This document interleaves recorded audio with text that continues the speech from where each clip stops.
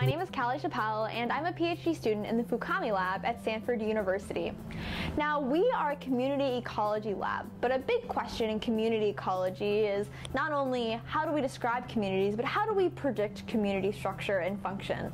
And a big open question in community ecology is, well, how does the history of a community influence its state that we see today?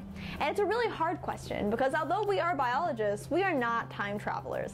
So our lab, or some members of our lab, approach this question of historical contingency of communities by looking at a very simple natural microcosm, that of nectar yeast. It turns out that yeast actually live inside a flower's nectar, but a very few species. And so we can use this natural microcosm in order to better understand the role that history plays, and specifically priority effects, or the order in which species arrive at an environment, and how that influences the end state of a community. So we can better understand how history impacts the communities that we see today.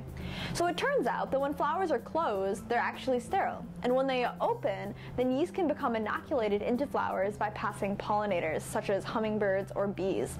And so we can track the order of immigration into a single flower, the order of immigration of yeast into a single flower, and we can use that in order to understand how that order impacts the end diversity, or the end state of that community. We can also test this in the lab by actually creating fake microcosms inside of a PCR tubes and inoculate those ourselves and understand how the community changes. So we liked this research to help us better understand how our history influences present state of community diversity and composition.